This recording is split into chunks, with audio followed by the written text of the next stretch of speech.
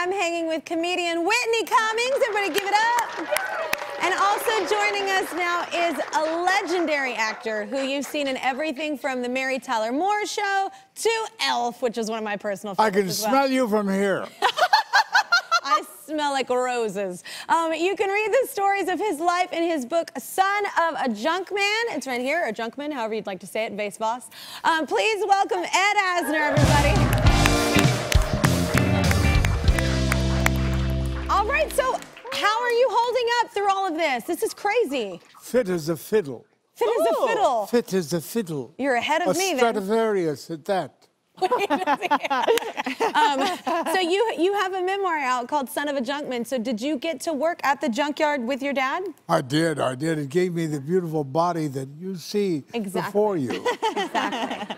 Yeah. Yes. What was like something cool you found at the? Is there anything like you remember anything ever really cool you found at the junkyard? Well, one time I got a bunch of books from this one farmer, and in it was an 1850 edition of Alexander Pope's translation of the Iliad. Wow. 1850. Wow. It was beautiful condition. So I was always looking for treasures like that, in addition to whatever pornography would come my way. Because waste not, want not, right? That's right. Well, what was your dirtiest end up job? In the trash. What about you, Winnie? What was your dirtiest job that you've ever had? This one. This one. Yeah. It just happened today. No, mine was I worked in a movie theater, and I kid you not, people are pigs. They leave all their crap on the floor as if some magical little thing is gonna come and and it's like into the floor. Everybody steps on it. It's the dirtiest. Like popcorn? If you drop something on a movie theater floor, don't believe in the 5-second rule.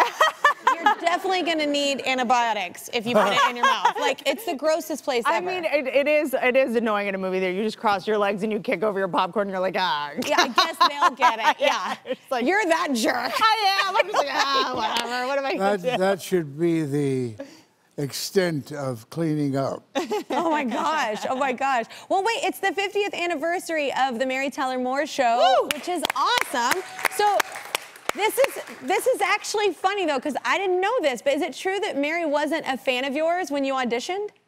So I came in to see her, and I had amazingly passed the first audition with the producers, and they wanted me to do it the same way, and I had a difficult time remembering how manic Howard was. It was totally manic.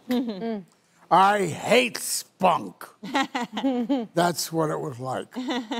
So I went in and I acted like a Meshuggah and auditioned.